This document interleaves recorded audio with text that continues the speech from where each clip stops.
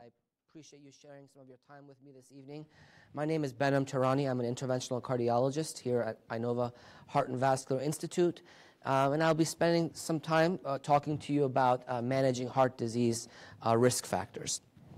So I'm going to start off with a case, and this is a patient that I've seen in my practice, and those of you who have loved ones or know people that have had heart issues, this may provide some familiarity with for you. It's a 48-year-old man who had a history of cholesterol and had a family history of heart disease that came to my practice about a year ago. Actually, I take care of his father. And his father had recommended that he come and see me because he was having some exertional chest pain. He's a physically active person.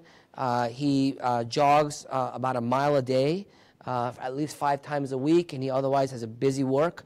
But he says that, I just noticed that when I get into my, 80th percentile of my exercise capacity, I just don't have the same exertional capacity that I had in the past. I get chest discomfort, I feel a little short of breath, and I have to stop, and it goes away. And maybe because I'm turning 50 years old in a couple of years, and maybe age. But he had an exercise treadmill stress test 3 months ago as these symptoms were starting to accelerate, and it was unremarkable. As I mentioned, his father at the age of 45 had bypass surgery.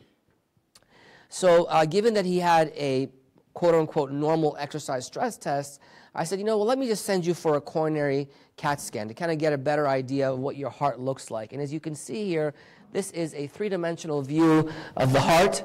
And just to kind of give you some familiarity with what we're looking at, this artery coming down is your left anterior descending artery, the main artery coming down the side of the heart. And this artery kind of wrapping around in a groove-like fashion, and the back wall of the heart is called the circumflex. What our radiologist noted where the arrows are was that there was some narrowing, what we call stenosis there. And so when they broke that down into the CAT scan view, looking at it not 3-dimensionally, they described a high-grade narrowing in this artery. And so clearly this gentleman's having symptoms. He has a blockage in one of his main arteries. And so what I did was I called him that evening. I said, sir, I think we should recommend going ahead and doing a formal angiogram because you may need an angioplasty and a stent given your symptoms. So he came in at the end of that week, and we did his coronary angiogram, and this is a procedure which is catheter-based through a 2-millimeter puncture in the radial artery. Took a catheter up into the heart, and this is his right coronary artery, the artery that feeds the front and the bottom portion of the heart on the right side. It had only a mild amount of disease and blockage, and this is the artery that was of question on the CT scan. And as you can see here, I don't know, is my arrow working on the? As you can see here, in the mid portion up there, there is a narrowing where there's a lot of branching in that same artery called the LAD, and that clearly was new. It's been going on for several weeks, and so we felt that was clearly the culprit for his symptoms. And so within a matter of minutes, we were able to treat this by putting a wire down the artery, doing a balloon angioplasty, and doing a final stenting procedure. And as you can see, blood flow got better. He went home that afternoon as a same-day discharge and back to regular baseline levels of physical activity, and he has not had any more of those symptoms in the year since we took care of him. So this is somebody that's part of the community. He's at a very busy job. He has an executive position. He's very physically active. He knows he has a family history. He's been taking good care of himself, but clearly genetics at some point caught up to him. And fortunate, he did not have a heart attack. He was taken care of rather quickly. So heart disease is a big deal. In the year 2019, as we sit here together in this room as we talk about it, it's the leading cause of mortality around the world, not just in this country, but around the world. More than 17 million deaths per year. In the year 2016, it was almost 850,000 total deaths in the U.S., so 1 out of every 3 was due to heart disease. And it claims more lives than all forms of cancer, respiratory illnesses, and anything else outside the heart. And in the year 2014 to 2015, as you can see here, heart disease has a cost. Over $200 billion of total productivity and over $137 billion of indirect productivity and lost time. So these patients, they're affected by disease of their heart. They have to spend time either in the hospital or the time that it requires to see their physicians and receive the around-the-clock care that they need. Now, within heart disease, coronary heart disease, which we'll talk about today due to blockages called atherosclerosis or plaque buildup in the heart arteries, this accounts for almost half of all of that. And again, more than high blood pressure, more than stroke, more than heart failure. And we say that, it's about 600,000 heart attacks per year happen. Number one cause of death in the United States, again, this is within heart disease. We say that 1 out of every 40 seconds somebody has symptoms of a heart attack. So someone's going to have chest pain, shortness of breath, they may have nausea, they may have arm heaviness. And typically, women develop their first heart event later than men, about 6 to 7 years later. Men at the age of 66, women typically at the age of 72. And plaque, which is what this is all about, is if you look at this microscopic view, so the arteries tunnel down the front of the heart or the back of the heart on the muscle, and take these arteries that are between 2 and 5 millimeters, and you start cutting them like a hose, looking at them in cross-section. It's because plaque starts to happen at a very young age, as early as adolescent years.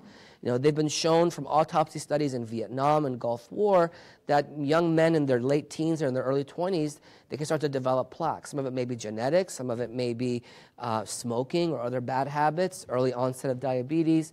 But plaque starts to happen at a young age, and what causes the heart attack, as you'll see here in the second little circle here, is when that plaque ruptures. It becomes unstable, clot starts to attach to it, and this area where blood has to flow through it in the white becomes occluded, and then that can either heal, which is what happens most of the time, or it can close and the person will develop symptoms of a heart attack, and they come in and we open this up with a balloon and a stent, and they do very well.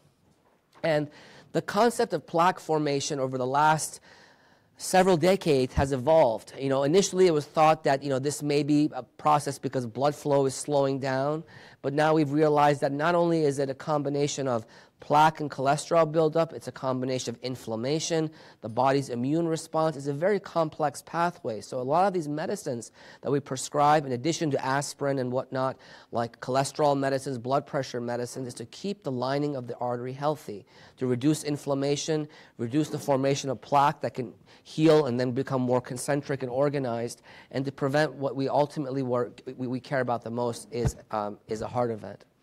And so, we're initially really focused on secondary prevention, meaning that the event happens, the person will hopefully recover from it, and then what do we do to prevent it from happening again? And, Dwight D. Eisenhower had his first heart attack in 1955, and for the remainder of his life, even after that, he developed congestive heart failure and all the complications. And we know a lot of other people that we hear about in the news that this happens to. Unfortunately, afterwards, it becomes a proposition of secondary prevention. But now, as we've learned more about how bad smoking is, about how important it is to control diabetes and blood pressure, we've become very good at focusing on primary prevention, preventing somebody that may have risk factors or have no risk factors from developing those risk factors that can then predispose that person to developing a heart event. And so, as we think about the levels of prevention, we can think about primordial prevention, so meaning as early as childhood and teenage years, to really focus on exercise, focus on good sleep, focus on good habits around what we eat, not being exposed to secondhand smoke, all those good things. And then as we get older, into our 30s and in our 40s, if we start to develop risk factors like cholesterol, blood pressure, diabetes, what we call metabolic syndrome, which is the conglomerate of all of these together, treating those risk factors appropriately so that we're not in the secondary prevention phase when somebody has, God forbid, developed a stroke, they have severe congestive heart failure, and they start to develop a lot of debilitating conditions that affect their quality of life. And so the purpose of my talk today is to kind of go over these risk factors, how to manage one's risk factors. And the American College of Cardiology and the American Heart Association put out this really nice little graphic here with their new guidelines, and it talks about the ABCs of managing heart disease risk factors. And we'll go over all of these with you today. Aspirin, and I'll save that for the end because there's been a lot of data coming around aspirin and what its role in primary prevention is. And please, I ask that you take away from this talk is we're talking about primary prevention for aspirin, not secondary prevention, someone that's already had a stent or bypass surgery or stroke. The benefit of aspirin has been proven there. We're talking about primary prevention. We'll talk about blood pressure, cholesterol, cigarettes, diet, diabetes, and then a little bit about exercise. So the first recommendation by the American College of Cardiology is that management of heart disease or management of a patient in a primary preventative fashion should really be a team-based approach. The physician should really work with the patient and along with any other healthcare providers that may be involved in the care of that patient. Endocrinologist if you have diabetes, kidney doctor if you have kidney disease, and to develop a shared decision-making model so that we really understand where each patient comes from and we provide them the best care possible. Social determinants really play a role in people's health. You know, the environment that they're raised in, what they may be exposed to, these things are very important. And so it becomes critically important that as physicians we all work together with the patient and their loved ones to really address all of those social determinants. So what are social determinants? Stressors in life, depression, sleep hygiene. How aware is the patient of what's going on with their health? Some patients are very in tune, they know what's going on, they know their medications like the back of their hand, they know their blood tests, their cholesterol, their diabetes, but there are some that may not know that, and so we have to help provide those patients the education that's needed. There are other things that play a role. Body size perception. So eating disorders is also another component to think about. Social and cultural influences. In certain cultures, certain things are looked upon and certain things are looked down upon. Does the person live in a stable home? Does the person have transportation that gets them to work and gets them to see their physicians? Do they have access to institutions where they can go and get physical exercise and do the things that they need? Simple as a YMCA.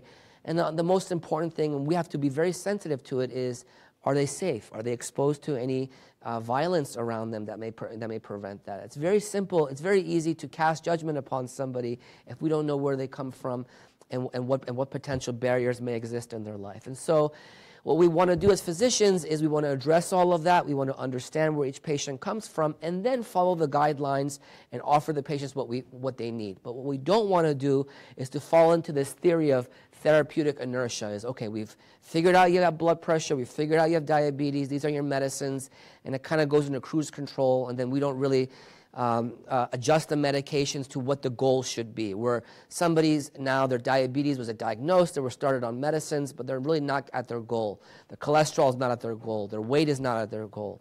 So it's not only important to identify the patient's social background and the determinants and to treat the risk factors, but to be really aggressive, work with the patient individually to offer them the best quality of life. So assessing risk is very important. Now, why is risk so important? As I'll show you in a slide, we have data now going back several decades that the more risk factors somebody has for heart disease, the higher the risk for developing an event. And so the American College of Cardiology put out this really elegant risk assess calculator, and it's on your iPhone. You can go to the website. It's called ACC Risk Assess, and it will tell you literally what that person's risk for heart disease is. It looks at age, it looks at their gender, it looks at their race, their blood pressure, their cholesterol. Are they diabetic? Are they a smoker? Are they on a cholesterol medicine? And it gives you the risk. And we'll go over all of these risk numbers with you, but that's one of the simplest ways as a physician taking care of a patient that you're seeing for the first time to kind of get an overall assessment of where they fall in the overall risk assessment for heart disease. And this data is now almost 8 years old. This was a meta-analysis, which is taking a number of studies and putting them together, over 200,000 patients, and it showed that when patients had multiple risk factors, so blood pressure is not controlled well, cholesterol is not controlled, they're smoking or they're diabetic, the more the risk, the higher the risk for an event. So for a man who has optimal risk factor control, they have about a 3.5% chance over the course of their lifetime for developing a heart event. But look at it when it's not ideally controlled, 10 times that. For a woman, 18 times that. So it becomes really important to control these risk factors optimally. And then there's risk factors, and then there are risk-enhancing factors. So factors that don't fall into the classic ones that we think about, like diabetes or high blood pressure or cholesterol, but things like family history. Do they have metabolic syndrome? I mentioned that earlier. That's the conglomeration of not only your blood sugar, your cholesterol, but also your weight, and your waist size. So for a man, we typically say if your waist size is over 102 centimeters, for a woman over 88 centimeters, you fall in that metabolic syndrome profile. You have chronic kidney disease. Patients with kidney disease are at higher risk for heart disease. Early progression of atherosclerosis and calcium and plaque buildup, and they are at higher risk. Do they have some sort of inflammatory condition, so lupus, rheumatoid arthritis, even HIV? HIV by itself, and as well as the medications used to treat HIV, they can sometimes promote or accelerate atherosclerosis. Other things, inflammatory markers, C-reactive protein, we'll talk about these, but also peripheral arterial disease. If someone has narrowing or blockages in their leg arteries or in their carotid arteries or in their abdominal aorta, like an aneurysm even, they are clearly at higher risk for coronary artery disease.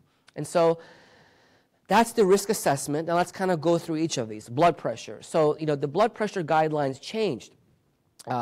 Still, we recommend for a blood pressure of less than 120/80, but if your blood pressure is now between 120 to 130, you're no longer called prehypertension. You actually are classified as elevated blood pressure.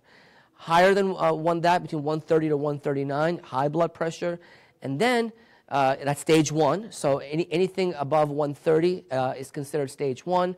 Over 140 is considered stage 2. And that's a significant change from what it was in the previous decade, where it was over 140 being considered a stage 1 blood pressure. And this is, data that's been collected, and this is a lot of information that we're learning. And some say, well, we're being more aggressive and perhaps promoting medication use. But as I'll show you, we have some data that suggests that the more aggressive we are with lowering blood pressure, the more we're able to reduce the risk for heart disease. And each 20 millimeter increment rise in the top blood pressure numbers, the systolic number, or 10 in the bottom number, 2 times the increased risk for a fatal heart event. So blood pressure is really important. This trial, which was published almost 4 years ago now, called the SPRINT trial, it randomized almost over 9,000 patients with a blood pressure over 130, and they were at increased risk. Some risk factors except diabetes, and they were then randomized to either aggressive blood pressure control less than 120 or more of a lenient control less than 140. And what they saw was, when you look at the primary outcomes of heart attack, stroke, heart failure, there was a significant reduction in the intensive treatment arm, which was about 1.6% per year of an event versus 2.2% in the more lenient arm.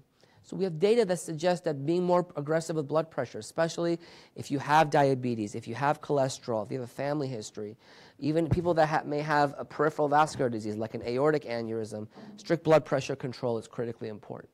And so when treating blood pressure, it becomes really important to kind of bring all 3 factors together. So clearly, we look at the environment. So we say cut back on what you're eating in terms of salt, cut back on your portions, really increase protein in your diet, but cut back on salt and carbohydrates. But also, there's a genetic component. We know that blood pressure certainly has a genetic component to it.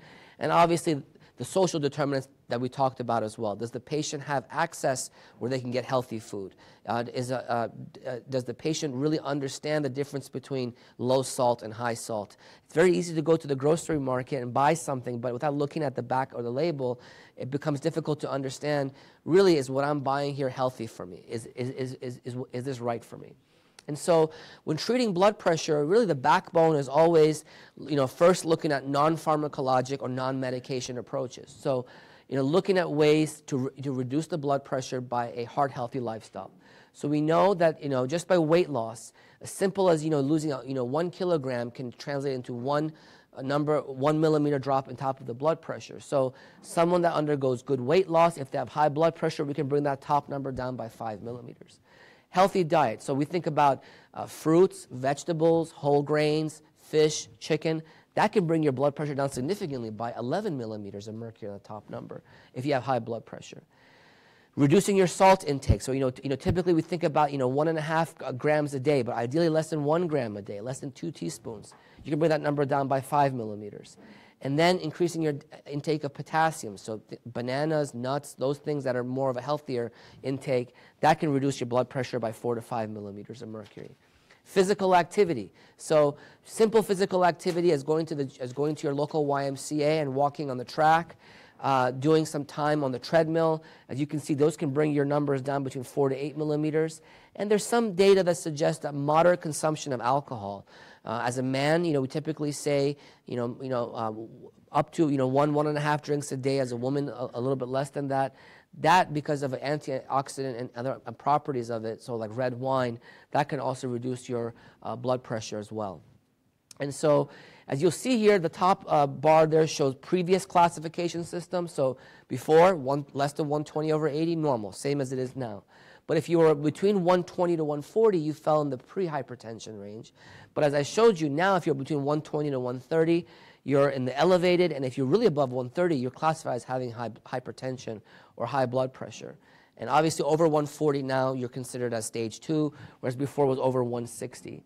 And so really the focus should be, if you don't have high blood pressure, but there's a family history or there's a predisposition, to focus on the healthy lifestyle habits. But if you do have high blood pressure, obviously make sure to include the non-pharmacologic healthy lifestyle habits that I talked about earlier.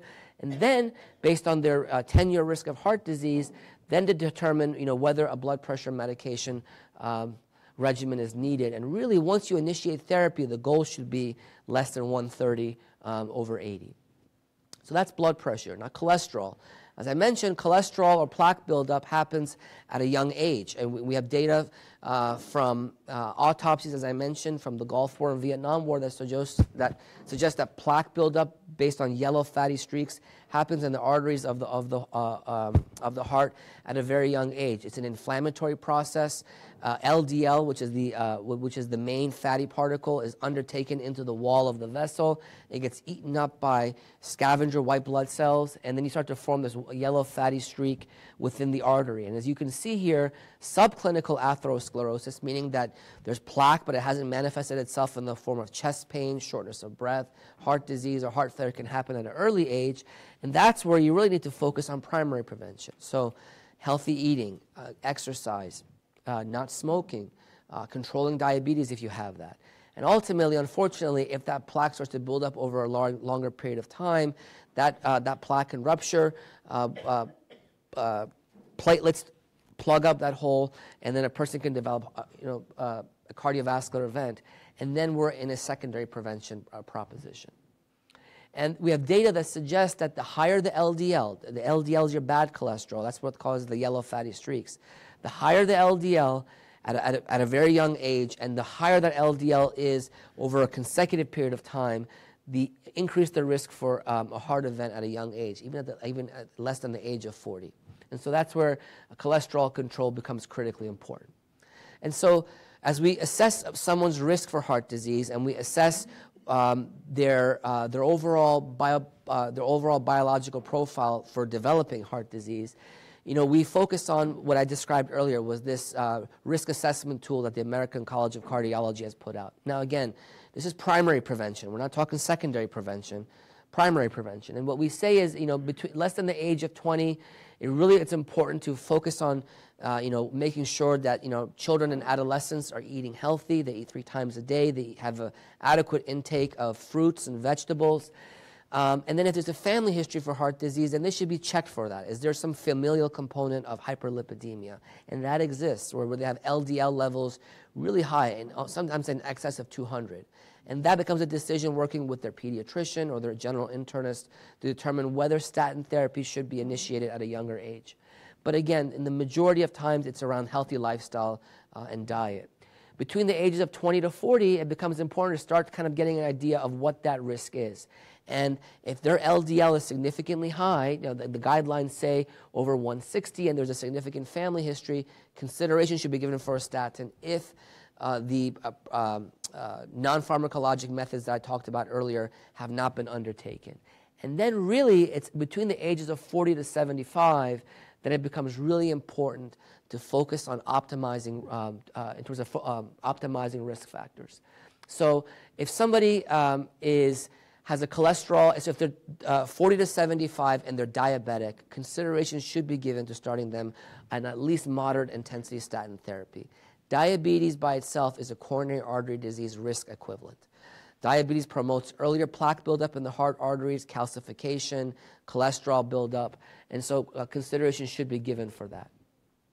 Now, if at the age of 40 to 75, it really becomes important, if they're not diabetic, to then go through the risk assessed calculator that I talked to you about to kind of get an idea of where they are. If their risk comes out to being less than 5%, they fall into low risk. And the low risk category there talks about lifestyle modification measures, diet, exercise, all these things that I've been saying repetitively.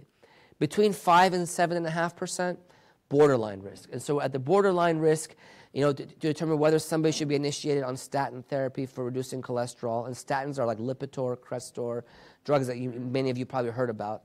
It becomes important to look at, okay, are there other risk-enhancing factors?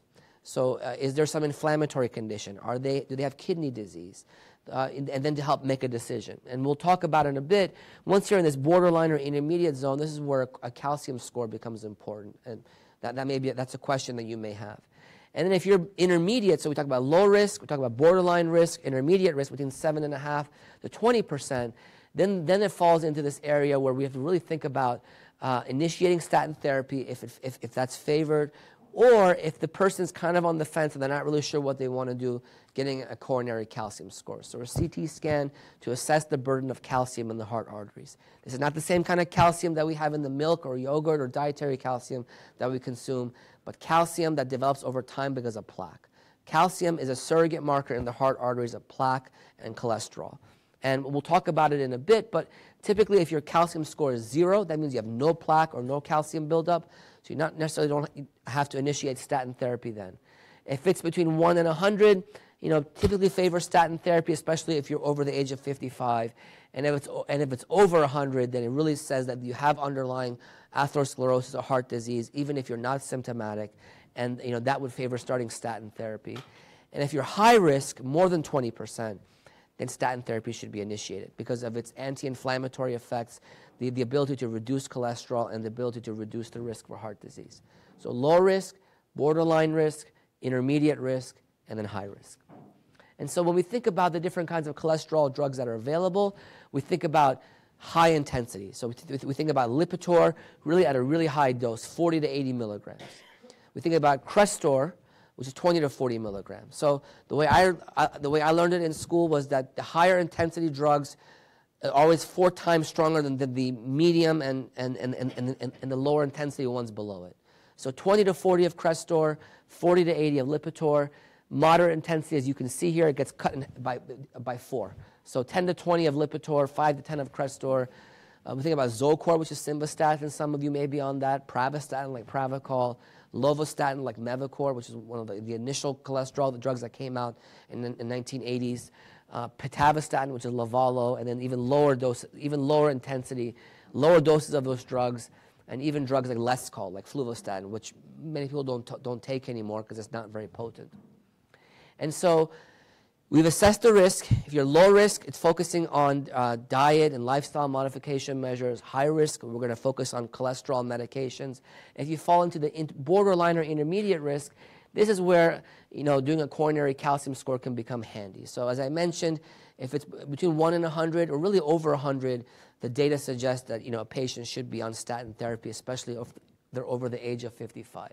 And the coronary calcium score is literally a CAT scan that assesses the amount of calcium and plaque buildup that happens in these arteries. And so who is this appropriate for?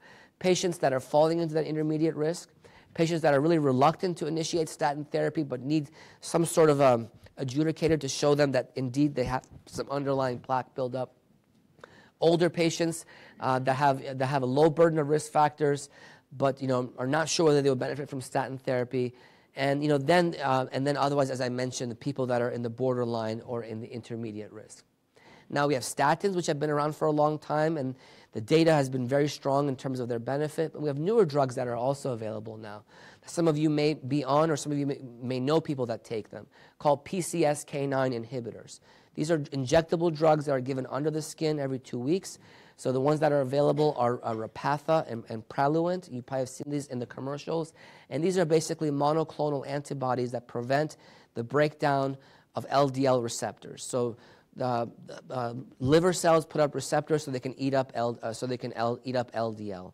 What you want to do is you don't want those receptors to break down because then you have more LDL circulating in the blood.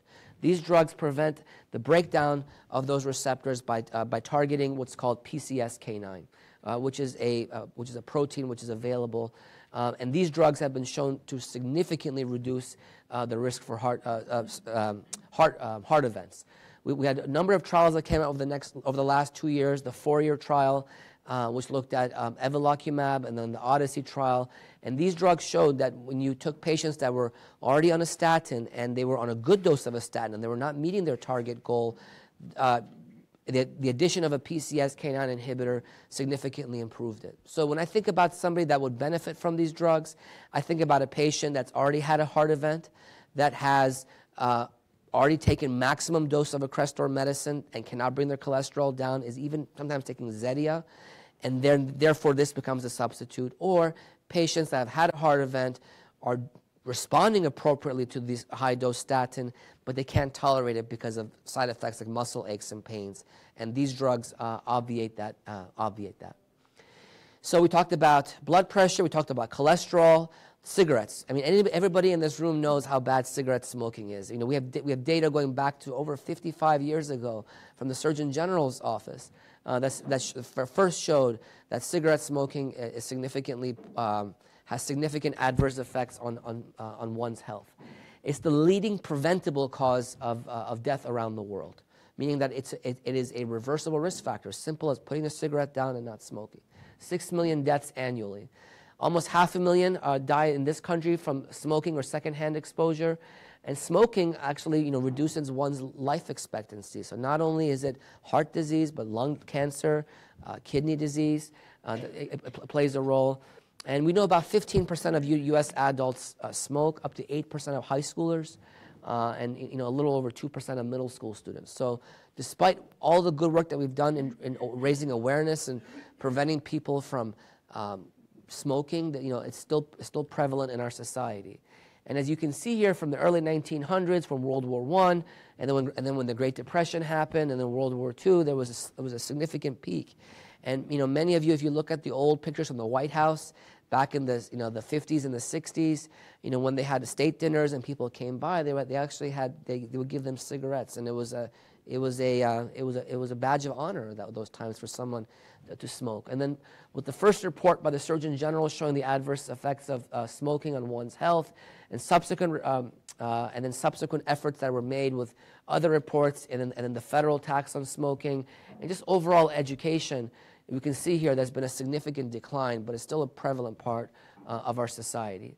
How does smoking put one at risk for heart disease? So we know that there's nicotine, and then there's the carcinogens that are with the nicotine when one smokes. So not only does it put increased oxygen demand on the heart, it can promote atherosclerosis in the heart arteries. It can really affect our cholesterol synthesis and our cholesterol levels. And also, over time, with other risk factors, we're at risk for heart rhythm issues. So it's truly a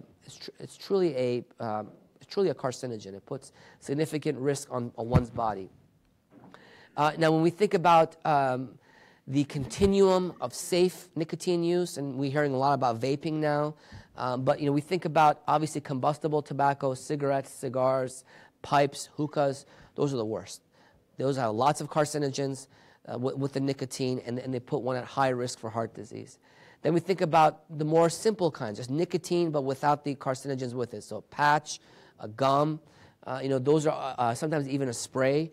Those are the safest kinds. And then we kind of fall in that intermediate zone with vaping, with oral tobacco, and as we know, that puts one at risk for oral cancer, esophageal cancer, aside just from heart disease. But really, the focus should be on identifying the patient that smokes, identifying the reason why they're smoking, looking at some of the social determinants, and offering them ways at healthy forms of alternative nicotine supplementation. So, as I mentioned here, it really becomes important. These are the guidelines from the American College of Cardiology, that all adults should be assessed at every healthcare visit for smoking and finding out why they're smoking.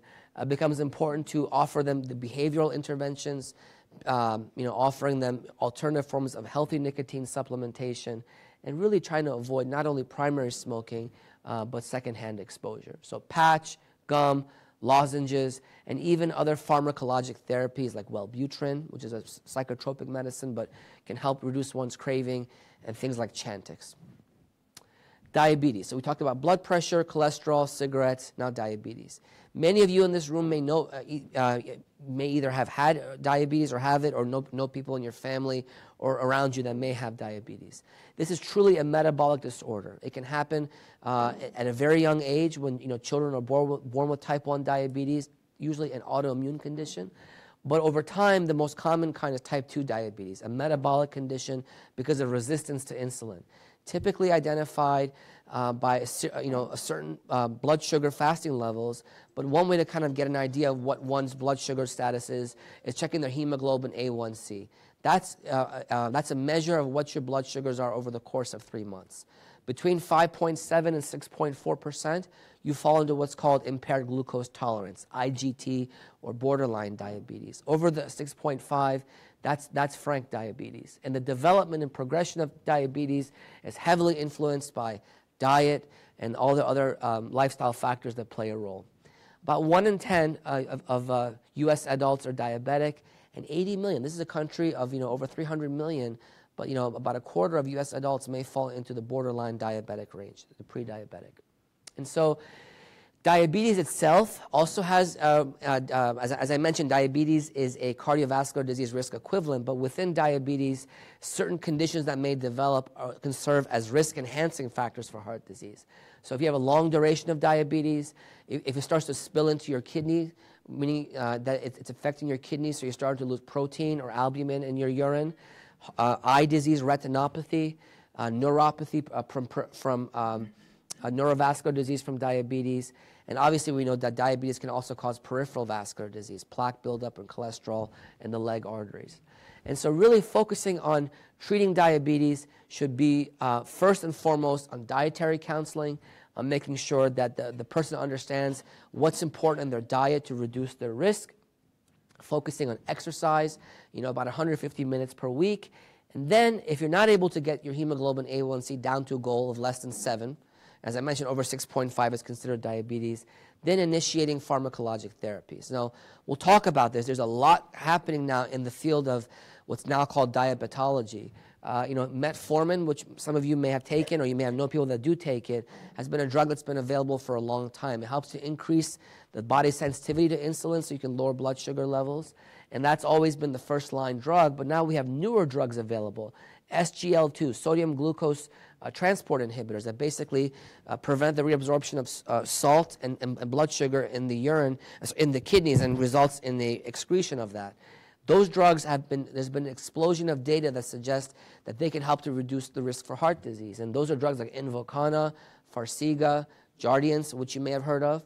And we have other drugs available called GLP-1 agonists, glucagon-like peptide agonists. Those are ones that help work on the brain's ability to control one's appetite, but they also increase the amount of insulin.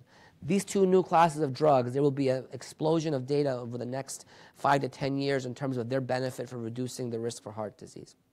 And even for people that have heart disease, for developing the adverse endpoints associated with diabetes. This trial was just shown at the European Society of Cardiology within the last month and a half, called DAPA-HF. It was looking at this one particular drug that was of an SGL2 called dapagliflozin, and it looked at people that have heart failure. We look at something called the ejection fraction, the fraction of blood in the heart that gets pumped out to the rest of the body. Normally is above 50%, but less than 50 is considered some level of heart failure, subclinical or clinical. They looked at less than 40 and people that had some clinical evidence of heart failure. Shortness of breath with moderate exertion, shortness of breath with mild exertion, or shortness of breath at rest.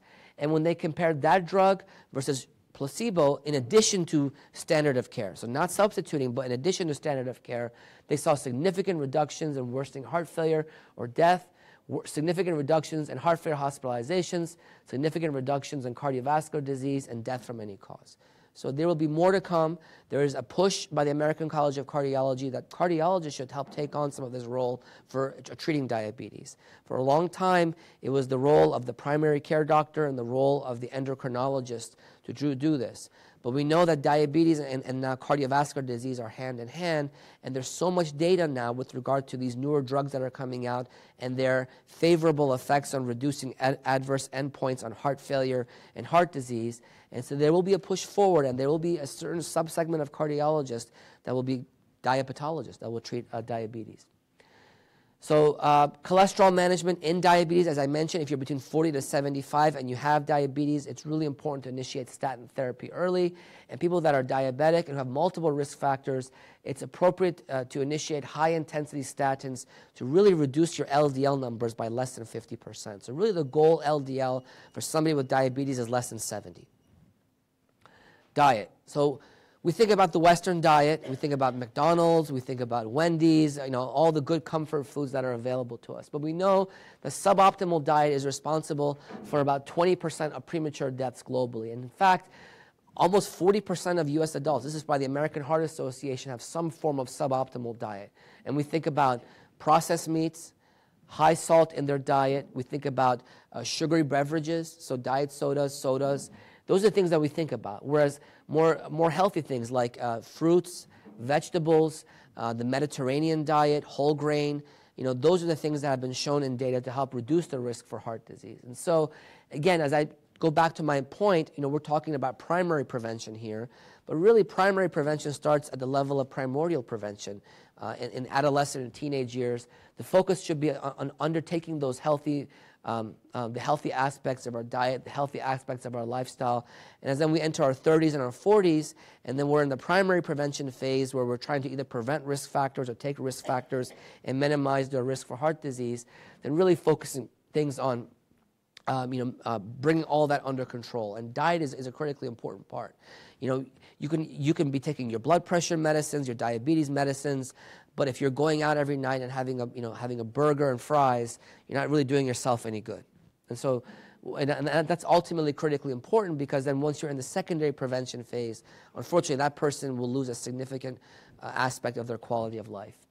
And so obesity, which kind of falls into this after diet, is really defined as a body mass index more than 30. The prevalence of obesity in this country is almost 40%. And the prevalence of class 3 obesity, meaning a body mass index of more than 40, so morbidly obese, is over 7%. And that's associated with a significant cost on our healthcare dollars. It's associated with reduced work productivity. Typically, it's defined obesity as a waist size more than 120 centimeters in men and more than 94 centimeters in women, and by a waist to hip ratio of more than 0.9 in men and more than 0.85 in women. Obesity is a big deal. Obesity is one of the reasons why people develop diabetes, because when they develop insulin resistance, the body is not able to acclimate to the amount of sugar that's there, and this is an inflammatory process that kind of propagates itself, and people can then develop high blood pressure, and then they develop heart disease and ultimately heart failure. And so this is a nice little schematic diagram which talks about, okay, you have an obese person. Well, what's wrong with that? They just have more tissue. They're maybe, they just stay warm during the wintertime, right? Well, it's not as simple as that. Increased amount of blood puts increased amount of pressure on the heart. Over time, that causes the heart to get enlarged, both the left side and the right side, and then that can then predispose one to developing metabolic syndrome, metabolic disorders, and ultimately developing heart disease. And so it's important to prevent obesity, and that starts with diet first. A diet that's rich in vegetables, fruits, nuts, whole grains. It's important to reduce the amount of monounsaturated and the amount of polyunsaturated fats, so like oils and margarines and things that we think about. And to really identify the person that if they've really exhausted all of that, but they still have moderate risk for heart disease, or if they're diabetic, that they be initiated on statin therapy. And it's really important to reduce trans fatty acids. Physical activity. So we talked about diet, now physical activity. More than 7 hours of our day in North America is considered being sedentary. So we're sitting behind our desk, we're answering all these emails, we're on our iPhone. We have a very impatient executive who wants something done by the end of the day. We're very busy. We're very busy creatures. So we have a lot to do. But 7 hours of being sedentary is not good for us. We need to increase our level of physical activity. So either moderate or some vigorous levels of physical activity. And that period of sedentary activity doesn't even include sleep. So if you sleep 6 to 8 hours and you add 7 hours of sedentary activity, that's 50% of the day you're not doing anything. So it's important to remain active. So sedentary behavior, sitting, reclining, watching television, being on your iPhone.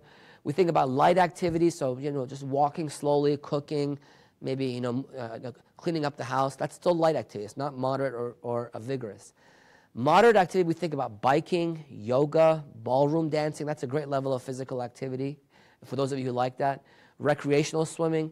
And then there's vigorous activity, so jogging, running, biking, playing tennis, playing basketball, doing some sort of physical activity where you're really doing aerobic exercise.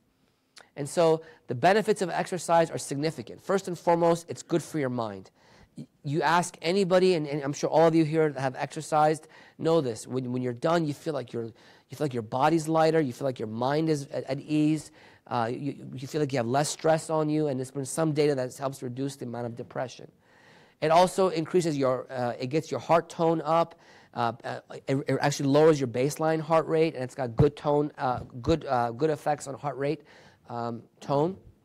It also reduces cholesterol. It reduces the stickiness of platelets, or those cells that causes the arteries to harden up. It also lowers your cholesterol. So it raises your good cholesterol, it lowers your bad cholesterol, it lowers your blood pressure, reduces the amount of fat that we have around our waist. And also hemodynamically, it just gets our body going the way we need it to be. Our heart becomes smart. We generate more cardiac output. It reduces the amount of oxygen demand on the heart. It just has a lot of positive effects across the entire spectrum of the human organism's body. So again, the recommendations are typically 150 minutes per week of moderate activity or 75 minutes per week of vigorous activity. So I will tell a patient, go to the gym 5 times a week for 30 minutes on the treadmill. Then you've met your requirements to help get you to where you want to be. And so maintaining a heart-healthy lifestyle is what I mentioned, 150 minutes per week of moderate activity, preventing further weight gain, even more than that, promoting significant weight loss, even more than that. That could be an hour a day, 7 times a week. And obviously then once the person has lost weight and they're in that really maintenance phase, then we typically say 5 to 6 hours a week. Sleep. Sleep is very important. I think many of you around this room would agree with me that good sleep, that's a good quantity of restful sleep is very important. There's data that suggests, and we have this data from Spain, we have it from UK, that lower amounts of sleep puts one typically defines less than 6 hours of sleep, puts one at risk for heart disease. 6 to 8 hours, you're kind of where you want to be, and above 8 hours, significantly higher than that. That also has its own adverse effects on the body.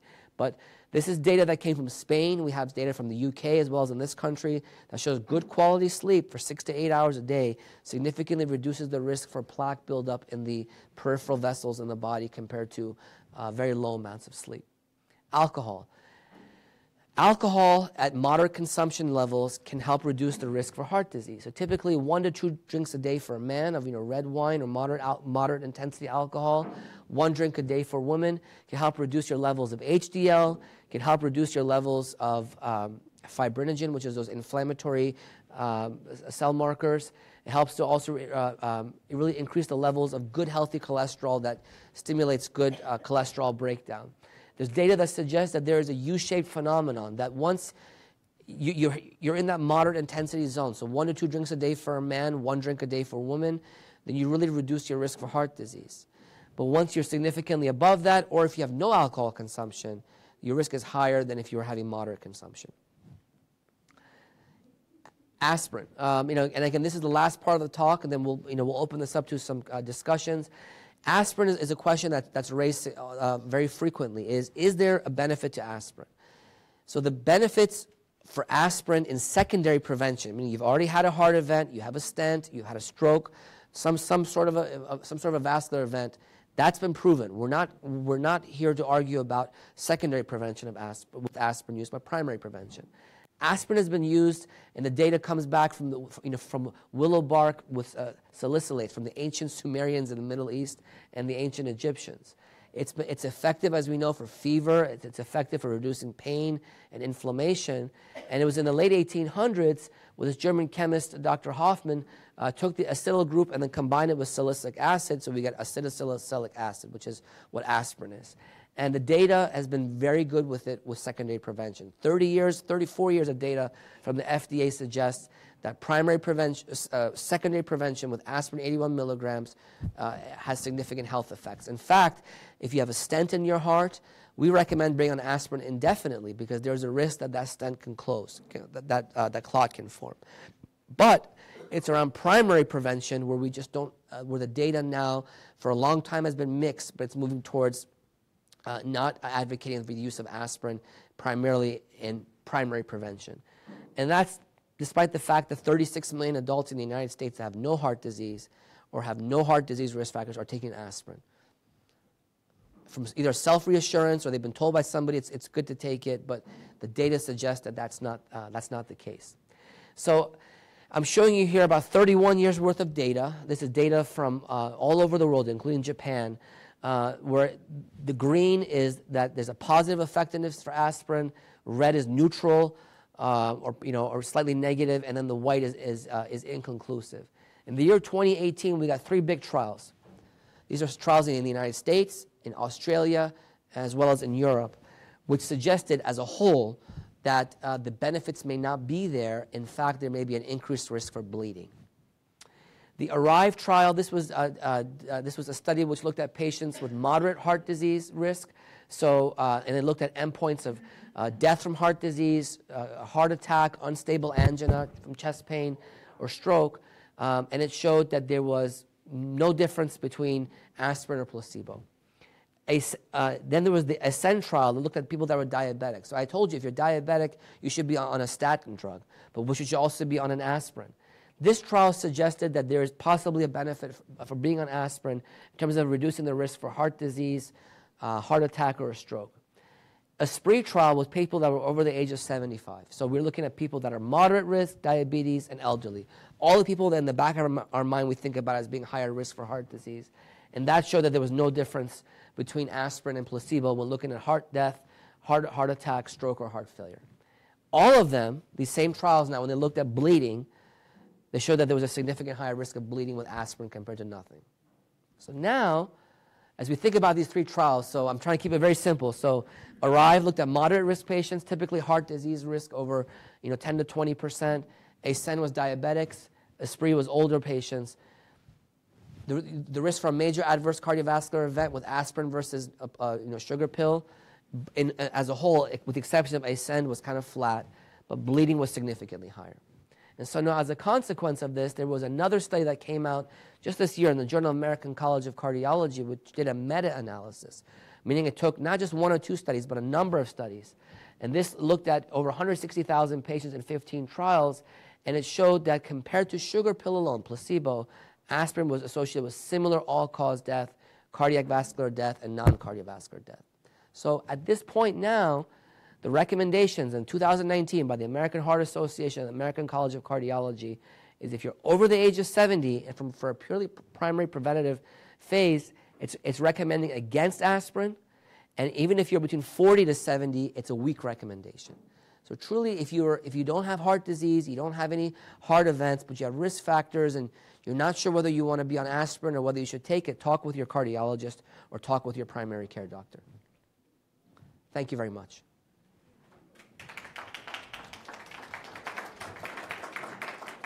Thank you. Yes, sir. I have a question. A member of the family. Yeah, if you don't mind, can we give him the microphone? That'd be great. Thanks.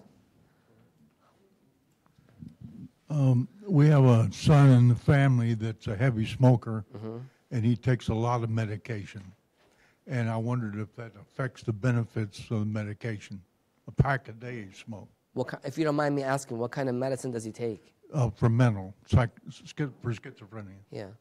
So I don't want to get into his personal health in his personal medical profile. What I will say is, irrespective of the medications, smoking cigarettes is putting him at significant risk for heart disease, significant risk for lung cancer, significant risk for other organ disease. Again, without asking knowing the medication, I think we can talk about that offline. In general, whatever medications you're on, you add smoking to it, you're really negating all the positive beneficial effects of those medications. He also has diabetes too. Yeah, so being a diabetic and a smoker, he's at significantly higher risk for heart-related events. What He should certainly be talking to his primary doctor regularly. I assume he has a primary doctor. And he should be getting good primary preventative counseling.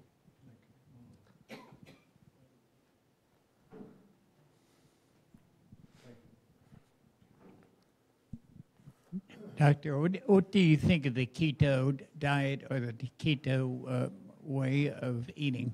Yeah, so I think any diet that focuses on high protein and focuses on low carbohydrate in conjunction with the other healthy modification measures like exercise is favorable. But I think it should be done in a moderated pace. We always tell patients to be careful not to lose too much weight too quickly because that obviously has its own adverse side effects.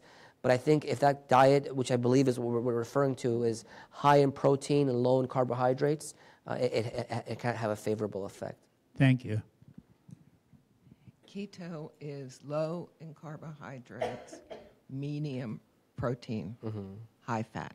Yeah. Good fat, though. Good fat. So we're talking like the South Beach diet. Is that what you're referring to? Yeah. So I think Atkins diet. Okay. So I think that having low carbohydrates is always favorable. I think maximizing as much protein is always good. But I think especially in someone that has underlying high cholesterol, I would be careful in advocating a high-fat diet. Certainly, I understand biochemically where they're coming from in terms of maximizing your metabolic activity and maximizing your ability to burn off calories, but I would recommend that always be done in moderation. My pleasure.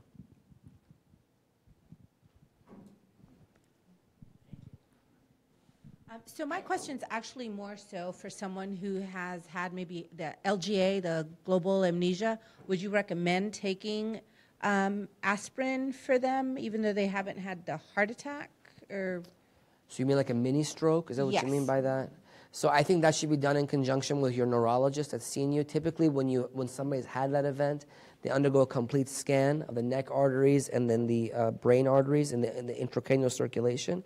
I think if it's truly a mini stroke, I think neurologists would tell you that people that have mini strokes are at risk for recurrent mini strokes and even larger strokes. So I think cholesterol medicine to lower their cholesterol is critically important, blood pressure, and usually our neurologist would recommend being on one antiplatelet drug like aspirin. Thank you. My pleasure. Do you have an opinion on high-intensity interval training versus, say, steady-state exercise? Yeah, so I think it should always be done regularly. So I think it's just like anything else that we do. It's kind of like binging versus more regular ways of doing things. I think high-intensity exercise, which is done a couple times a week, but it's done regularly, is important. But I also think that there is invaluable benefit just to doing regular 30 to 45 minutes a day of just doing exercise on the treadmill. But I would recommend that the exercise be done regularly because as I showed you, the benefit to not only losing weight but maintaining that weight loss is with maintaining that exercise pace.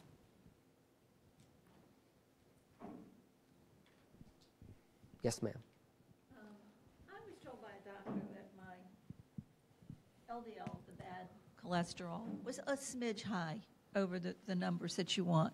But my HDL, the good cholesterol, was so high that I really don't need to worry about the other. And that just, it sounds good, I'll go with it. But then again, if your cholesterol is a little high, shouldn't you be concerned? Right. So there are patients like you that have a high HDL. So for those of you who may ask what high HDL is, it's one of the cholesterol particles that's a scavenger that actually eats up the bad cholesterol, and it's considered as a cardioprotective factor. Some people will even say that it's a marker of longevity. So, because exercise can help raise it, moderate amounts of alcohol can do that. Certain cholesterol medicines can do it. And obviously, you're not on cholesterol medicine, but also there's a genetic component to it.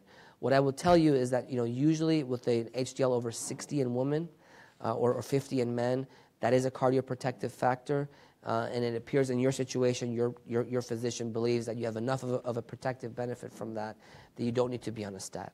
We can talk about the individual numbers offline, but there is a significant benefit towards having high HDL. So HDL is your good cholesterol. You want that to be typically over 50 or usually over 60 in women and over 50 in men. Low HDL, actually, in patients that we take care of that have had a heart event, one of the first things that we'll notice is when we check their HDL, they have low HDL. And those are patients that are actually at a higher risk for heart disease than even those that have high LDL. So usually we recommend that if you're diabetic or if you have some cardiovascular disease risk equivalent, or if you've even had a heart event, your LDL be less than 70, even as low as possible. Those PCSK9 inhibitor drugs can bring your LDL down to the 30s or 40s without any adverse side effects. But usually we like your LDL to be less than 100. Just as a general? Yeah, I think it has to be tailored to each individual patient, but I think below 100 is considered favorable.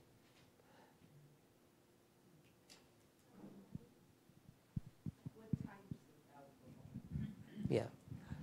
So, so red wine. So things that are very so alcohol, one of the adverse side effects is it has carbohydrates. Barley's got carbohydrates. So heavy liquor is obviously not favorable. I think moderate beer is okay. Usually red wine. Red wine is the most favorable kind of alcohol. If you want to have that with your evening meal or have it as an evening drink before going to sleep. 1 drink a day for women, 1 to 2 drinks a day in men. Doctor, what about if somebody have like a heart attack, but not really, but the doctor say they have they found troponin or troponin. Yes. Yeah. So there are certain so one of the things that happens when you go to the hospital and you have a heart event or you're having an event which is concerning for being heart related is that the emergency room will check a blood test called troponin. Troponin is an enzyme or a protein that can be made by a lot of organs in the body, muscle, brain, and elsewhere. But for a patient with an event that's either heart related or concerning enough to be heart related, checking a troponin is one of the ones. Checking a troponin level is done. If somebody has a true heart event, they require a stent, that heart muscle has been under stress for some period of time, so those troponin numbers go up. There are certain patients, however, that they come in with an event concerning for the heart. They get some definitive test, either an angiogram, a CT scan, sometimes a stress test, which comes back showing that there was not a heart-related event, but their troponins could be mildly elevated. We can talk about this a little bit offline, but there are several reasons why a troponin can be elevated, and it's not always related to the heart. There's something called stress cardiomyopathy, or what's called Takotsubo cardiomyopathy, typically in middle-aged to older women that have been under a significant amount of stress. And then they have no blockages or minimal blockages, and the heart is under stress, and when they look at it under angiogram, it looks like an octopus catcher. Takotsubo is the Japanese word for octopus catcher. There are those people that just may have spasm of the heart arteries. There are people that may be coming in and may just have some other form of illness. Pulmonary embolism, a blood clot to a lung, can put stress on the heart and cause troponin elevation. There are a number of causes. But that's, if the heart has been ruled out, there's some demand on the heart that's caused that troponin to go up, and then a thorough investigation is required, and then working with your cardiologist to figure out what that cause was, how it can be treated, and what can be done to mitigate that risk. My pleasure. Yes. We have a question from the online people. I have a woman who is 37 years old with a family of heart disease. Her mom has CHF. She is slightly underweight, has low bad cholesterol and high good cholesterol, and has been on a vegetarian diet since January. However, at her last physical, she had high sensitive C reactive protein. She wants to know if she should be concerned. She has a lot of stress, and she doesn't exercise much. Her blood pressure has been elevated on and off for the past few years, and her doctor is not recommending any medication at this time, and she really wants to treat it naturally. Right. So she's clearly young, and we're very sensitive to the fact that we don't want to obligate someone to being on medications at a young age, potentially for several years or decades into their life. So clearly I think the approach of taking a preventative approach towards healthy lifestyle factors is critically important. Now, as I talked about, there are risk factors and then there are risk-enhancing factors. Elevated CRP is one of those risk-enhancing factors. I would recommend that somebody who's 37, has a predisposition to heart disease because of family history, perhaps some change, perhaps some elevation in their weight. They get their cholesterol checked regularly, and they really focus on all the diet and lifestyle prevention measures. If despite 3, 6, 12 months of aggressive lifestyle modification measures we're not able to bring those numbers to goal, then I think consideration should be given to whether that person will be appropriate for medications. But I think the approach that this person's physician's undertaken is certainly appropriate, but there should be timelines and metrics to make sure that the goals are met. Yes? How dangerous is hypertrophic cardiomyopathy? I have a thickening of the heart wall. My cardiologist says that it's improved, that if it gets thicker, it can block off the valve. That's goodbye for me. But how dangerous is that condition? Right. So hypertrophic cardiomyopathy, or HCM, or hypertrophic obstructive cardiomyopathy, is typically a condition where the wall of the heart, so if we think about the left ventricle, the main chamber, there's two walls. There's a septum, which connects the left ventricle to the right ventricle, and then there's the back wall of the heart. Typically, the septum becomes thick. So usually, a dimension of less than 1.1 centimeters or 11 millimeters is considered normal. Above that, if it's involving both the front and the back wall, you think about causes like high blood pressure as being the cause. But hypertrophic cardiomyopathy is when the septal wall is thick. And it can be more than 2 centimeters. Yes, there is a concern that that can block off blood flow coming out. It can cause obstruction on the mitral valve and on the aortic valve. It's a condition which has a genetic predisposition. Some people may have it in their family, others may not. But I think it's one of those things that certainly, if you've been diagnosed with it, your cardiologist should look at what are the high risk factors for hypertrophic cardiomyopathy. There's been data coming out looking at people that have a family history of cardiac arrest. If somebody themselves gets low blood pressure, if they've had an event with exercise, if there are, and again, we can go through this in detail, but there's a number of high-risk criteria, about 5 or 6 of them, that if one has these, the consideration should be given to what's called a defibrillator or an AICD, right, to prevent you from having a heart event. Now, with regards to the indications for actually doing some sort of a therapy for that, either open heart surgery where they literally do what's called a myomectomy or shaving of the muscle, or catheter-based procedures where we inject alcohol into those arteries to make the muscle shrink. There are indications for that. But what I would say is if you've not had any of those events, if you have not developed congestive heart failure, if you have not developed significant heart valve issues, if your blood pressure is well controlled and you're being followed closely, I think you're on the right path. My pleasure. Could you talk a little bit about atrial fibrillation and where that fits in this whole conversation? Right. So atrial fibrillation, is a great question, is a condition in which the heartbeat or the heart's electrical activity is irregular. And it's a condition that the vast majority of the times it's idiopathic, meaning that the secondary or reversible causes of it are ruled out. So secondary causes, you think about lung disease, you think about rheumatic heart disease, you think about whether there may be some, God forbid, a tumor in the heart, thyroid disease, infections. People if in the hospital and they're severely ill, they're septic and they have infection, they can develop atrial fibrillation. Alcohol can do it. But once you've ruled all of that out, then you're really looking at the vast majority of patients that have it because of erratic electrical activity originating usually from the left side of the heart where the 4 pulmonary veins drain into the left atrium. Atrial fibrillation by itself is not a fatal event, meaning that having a fast heartbeat, or sometimes even if it goes a little bit slow, it may make you symptomatic. You may feel it, but by itself it does not kill patients. But what the condition that we most worry about with atrial fibrillation is the risk for stroke. And the reason why that is because when the heart is fibrillating rather than squeezing effectively, blood can pool into a little pocket called the appendage, the size of an earlobe on the back wall of the heart, and clots can form.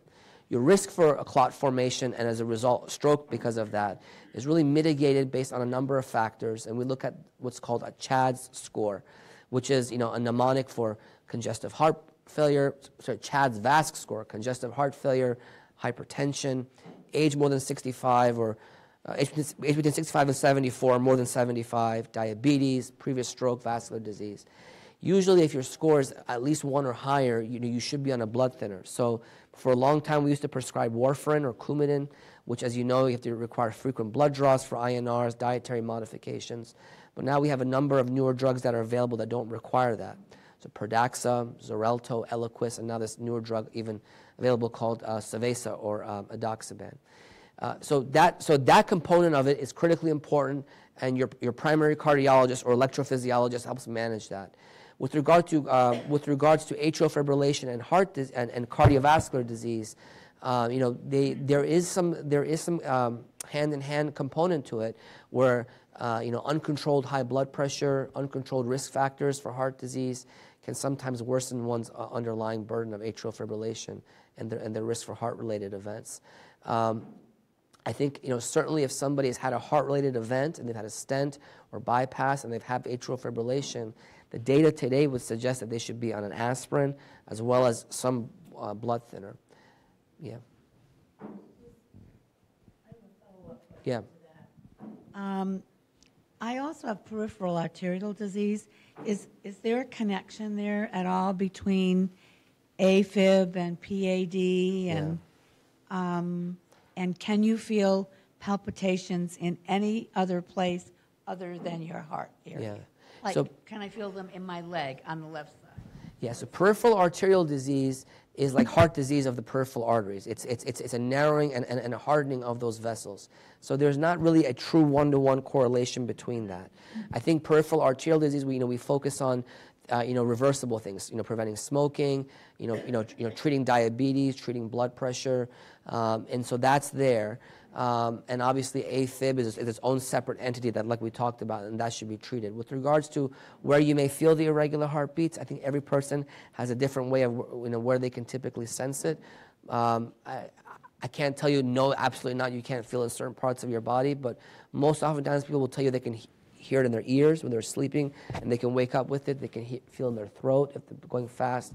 They can feel it in their chest. There's a variety of places that one can notice the irregular or the erratic nature of their heartbeat. Sure. You have explained to us about the LDL and HDL, but I did not see in your presentation about triglyceride, Right. which when I have my blood work, it's always in there. Yep. So triglycerides is the other component. So there's actually 4 components. There's LDL, HDL, triglycerides, and then VLDL, which is very low LDL, which is your triglycerides divided by 5. Your triglycerides is a dietary component of your cholesterol. So it's a carbon with a lot of glycerol backbone, so we think about what we eat. So that's why we typically say check your cholesterol fasting, because if you had a meal and you've had something to eat that's been rich, your triglycerides are going to be elevated. Now, if in a fasting state your triglycerides are elevated, you think about a genetic kind of hypercholesterolemia, or sometimes we think about whether there may be underlying diabetes. Elevated blood sugars, glucose, because because it's the same similar chemical compound. If your LDL, your HDL are well controlled, but you have a high triglyceride, you should make sure you're not diabetic. Thank you. But there are drugs for primary hypertriglyceridemia that treat just that if everything else has been ruled out and then treated appropriately. So drugs like Tricor, fenofibrate, and even statins, they can lower triglycerides to some level, although not as good as they lower LDL. Yes? Thank you. In 2011, I had an acute stroke. Mm-hmm. And fortunately, I was 70 years old when that happened. And they gave me the enzyme to clear the clot. TPA? Yes, and it did clear the clot. Mm-hmm. Why don't they give this anybody after 75 years of age? Is it because of the risk? Yeah, so TPA is a clot buster, and so we have mechanisms internally to break up clot, but this drug is typically available. There are certain indications for it, and if you come within a certain time frame, of having a stroke-like symptoms, that's certainly an indication. But there's other, risk factors. There are other things that may be contraindications. So above a certain age, uncontrolled high blood pressure. If you're on other blood thinners, because then you're going to be really at higher risk for bleeding.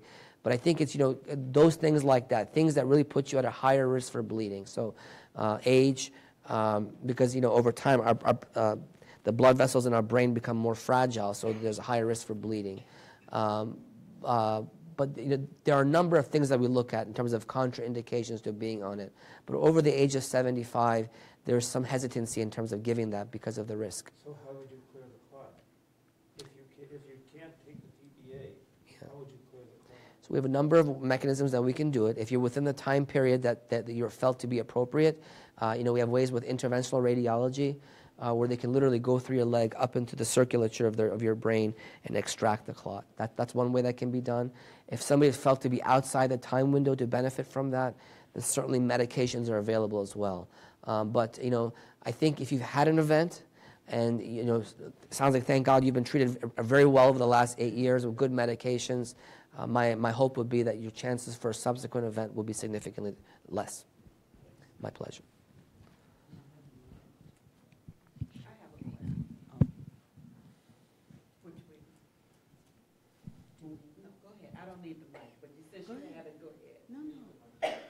Okay. During a non-heart related operation, I developed a left bundle branch block, which they say is not bothering me. If it does bother me in the future, I'd have to have a pacemaker. Is there a way to reverse that to make it better, come back? Right. So a bundle branch, so when we think of the heart, we think of the heart like being the structure that we're standing in. It's got a plumbing circuit where where water is flowing, and then we have an electrical circuit, which is what keeps the lights on. The heart's electrical circuits from its underlying pacemaker. And as the electrical signals travel down the heart, on the right side and the left side, they travel down bundle branches. There's a right bundle branch, and then there's a left bundle branch. Essentially, a block in one of those bundle branches means that the ability for electrical activity to travel down those branches is slowed down. Usually a right bundle branch block is benign. There's no adverse consequence.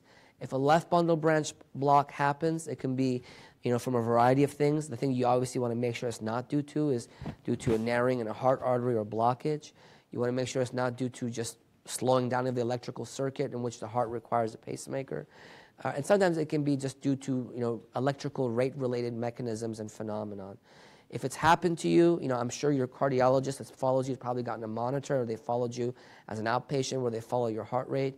But if you've ruled out underlying heart disease, underlying heart failure, you've ruled out other underlying organic pathologies, and there's no need for a pacemaker, I think clinical observation is appropriate. For an individual, there it is. Okay. For an individual diagnosed with SVT, yes, is that also considered an erratic electrical activity in the heart? Right. And what is the cure for SVT? Right. So SVT, or supraventricular tachycardia, is a fast, irregular heartbeat that typically happens from some area above the ventricles. So the heart is a compact structure, 4 compartments, 2 top atria, 2 bottom ventricles, but there's some area above the ventricles where it happens. And it can happen from a variety of different causes where there's electrical circuits propagating. Atrial fibrillation is one kind of SVT, but the more common ones that you're probably referring to are atrial flutter. There's conditions called AV-NRT, and they usually come on very quickly. You can feel it. Sometimes we tell people to bear down, cough, do mechanisms to break it. It's an irregular... Extreme palpitations. Yes, extreme palpitations. It's usually benign. They're usually self-limiting. They terminate very quickly. Sometimes it requires, giving an IV medicine in the emergency room to do that.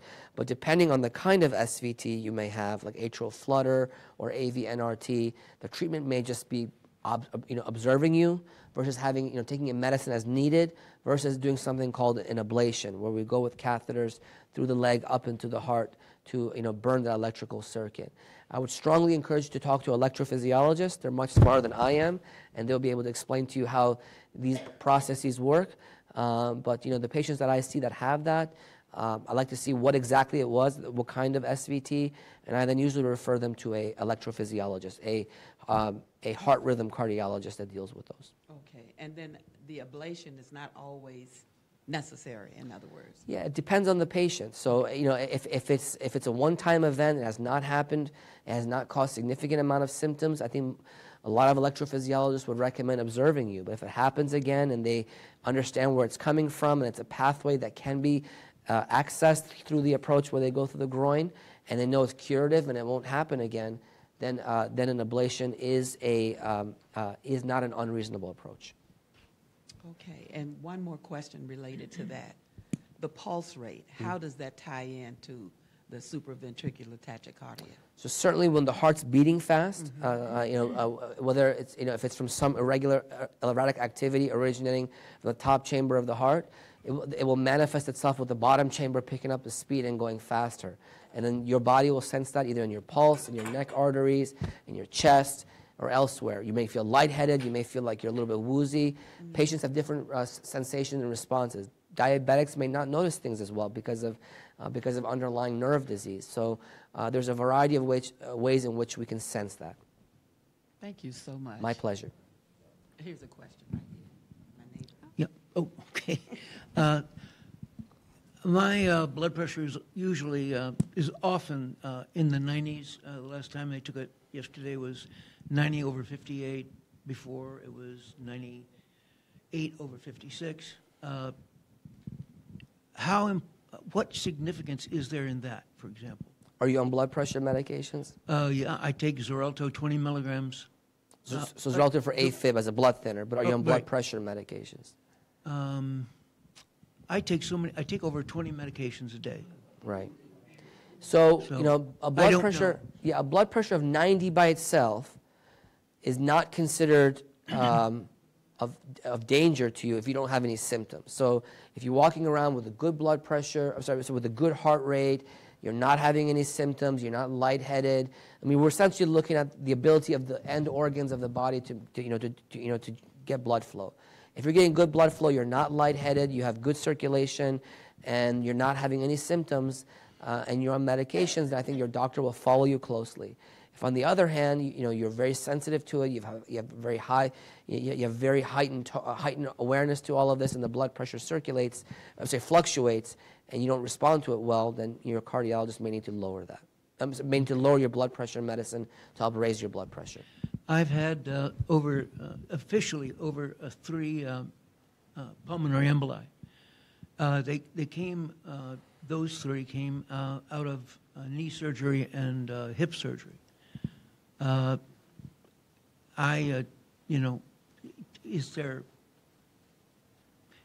is that different from a clot that isn't maybe produced by a surgeon?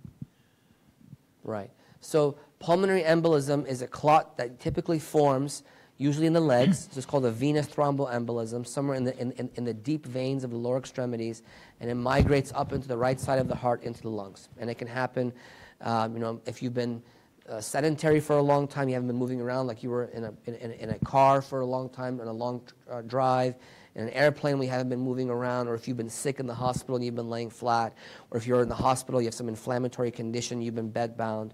It can happen if you have a hypercoagulable state, meaning again, there's a number of these in which the body has a predisposition to forming clot and not breaking it down.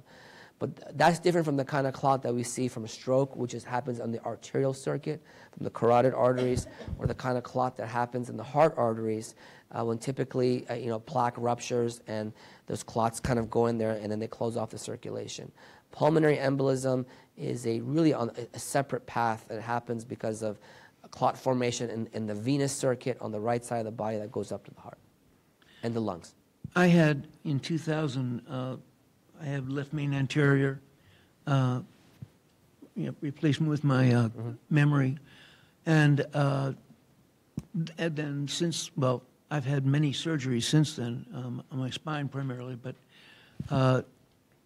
I just wonder, I've heard lots of things about life expectancy, So this has been over 19 years. What is the usual time frame of being realistic and just common sense? Yeah. So bypass surgery is, as many of you know, is where literally open heart surgery. They sew some sort of a conduit or a channel past the area of bypass onto the native arteries. Typically, the most common is the mammary artery, what's called the lima, left internal mammary on the left side. And they bypass that usually onto your left anterior descending artery. And then sometimes they can use even your radial artery as a harvest or your right mammary, but most oftentimes a couple of veins in the legs. Left internal mammaries, the data suggests that they will usually stay open for the remainder of your life. Veins, on the other hand, at about 10 years, they have about a 50% rate where they can close. But when that happens, the heart has an internal mechanism of forming bypasses where internal bypasses happen from one side of the heart to the other if those veins close. Now, if you have symptoms and they come on, we have ways in which we can open up the native arteries, again, with balloons and stents. But usually if you don't have symptoms and you're doing well, you have good heart function, no signs of congestive heart failure, no signs of valvular heart disease, the medical therapy is the way to go. And we know that mammary arteries usually stay open for the rest of your life. Yeah. Well, okay, I could ask a few more, but that's fine. Thank you. Dr. Tehrani, we have 2 more questions from our virtual audience. I have a gentleman who is interested in your opinion on the benefit of checking or not checking the C-reactive protein at an annual exam. And then the other question is, can PAC be detected during an can PAC detected during an EKG be dangerous? Yeah, so as I mentioned, an elevated CRP is a marker of inflammation and can be a risk-enhancing factor. I think what I would recommend is if your CRP is elevated, to look for a reason why it is. Make sure there's nothing else in the body that can make your CRP go up. There's no infection, there's no inflammatory condition that's going on. If that's been all ruled out and this person has cardiovascular risk factors, then they need to be assessed and evaluated. Diabetes, high blood pressure, cholesterol, and then the determination should be made based on where they fall in the risk spectrum, whether a coronary calcium score is needed, and then the intensity of therapy with cholesterol medication as appropriate. With regard to a PAC, or a premature atrial contraction, which is a skip beat originating from the top chamber of the heart, that's noted on an EKG. If you have no symptoms and it's an incidental finding, it has no adverse consequence. If you put a monitor on a patient over 24 hours and you follow their heart rate activity, you can have hundreds or thousands of PACs and they have no adverse consequences if you have no symptoms. Usually we try to find out why you may have it. Could it be something in your diet? Could it just be sleep? Things like that. But usually without any adverse consequence, without any underlying heart organic issues and good heart function, a PAC is as incidental as anything else in our life. Some people can feel PACs. Some people can tell you, I feel skip beats when they come on. No, you just feel it. And sometimes, frequent enough PACs can trigger some sort of SVT. They can trigger atrial arrhythmias or whatnot. But usually, just an incidental finding on an EKG is as incidental as it can be. Yes. I think the question about the CRP was whether or not it should be part of a routine annual evaluation. Yeah, so I think anything that's being done annually should be done to answer a question. So I think so I think if you have determined that there's some underlying condition that may predispose you to having an increased inflammatory state, I would treat that, and if that's treated appropriately and it's all within the target of the guidelines, I think my focus would be on that rather than using the CRP individually annually.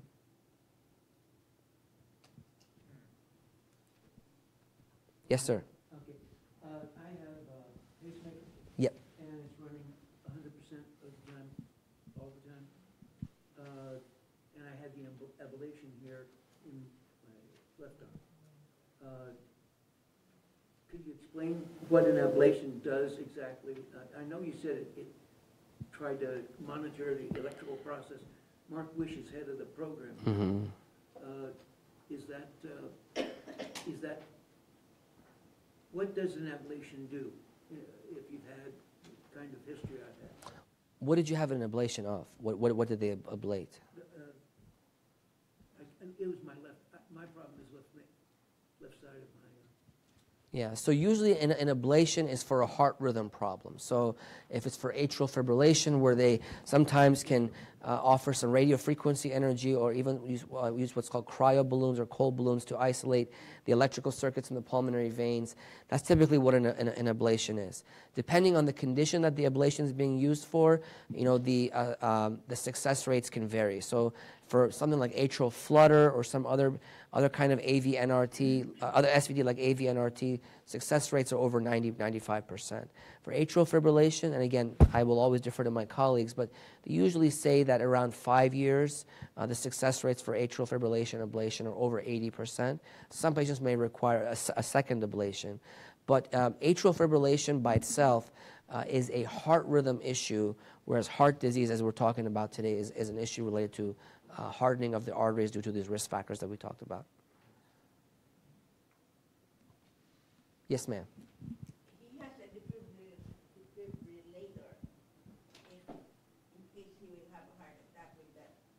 Yes, Well, the reason why he has a defibrillator is because he has a hypertrophic cardiomyopathy, and so the concern is that he may have some sort of a, he was deemed to be a higher risk, I assume, for having a heart-related event or heart arrhythmia, or maybe already had an event, and so the AICD was there to help abort that fatal heart rhythm should it happen by shocking him out of it. So it's there purely for that rhythm. Now, sometimes somebody may develop a fatal heart rhythm because of a critical blockage in a heart artery, in which somebody can develop either chest pain with EKG changes that bring them to the hospital, or they may have a fatal heart rhythm where they literally lose consciousness. In that situation, the AICD would kick in for that as well. But the AICD is for purely a fatal electrical heart rhythms like ventricular fibrillation or ventricular tachycardia. I think we're out of time. I really appreciate you giving me some of your time this evening. I hope we were able to answer some of your questions. Thank you.